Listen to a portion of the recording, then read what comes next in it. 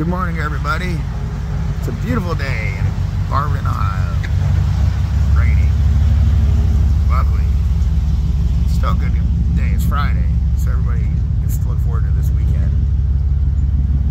I finally got what I've been talking about done. The taillights are in. I covered the old taillights when I took the new taillights, or when I took put the new taillights up. So the next step is to put the diamond plate on that back wall, all the way from the lights all the way over that whole thing.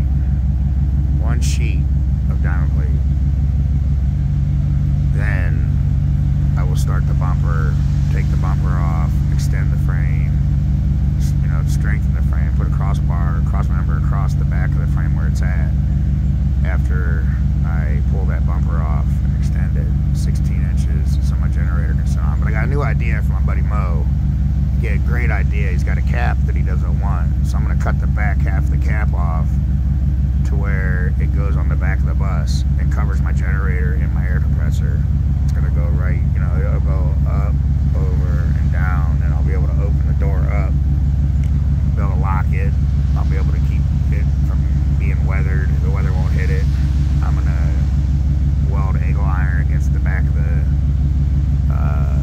bus where the diamond plate will be, to where I can bolt the fiberglass cap from the inside out. And I think that's going to be a great idea. I'll paint it white or whatever to match the bus, but I think that's a great idea to cover my compressor and my generator and put, you know, find ways to put other stuff in there. But that's going to be awesome. So that'll be next. It's not going to be the fast part because it's going to be hard getting it off and getting the welding part going, because I'm not the greatest welder. I need to get back into it and start practicing.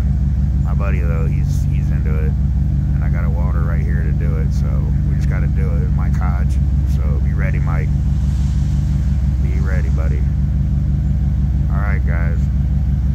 Hope everybody has a good day. And I've got other stuff I'm going to post on here from like yesterday, but with another video I made yesterday. But I started my day off using my day planner. I always write stuff in there. I'll write 4 or 5 things that I need to get done. I usually do 1 or 2. Sometimes I do them all.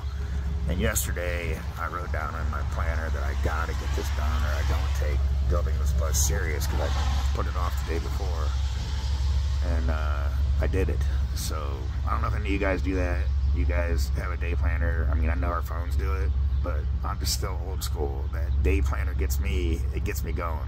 It motivates me. And at the end of the night, I check off everything. It's just the way I do it.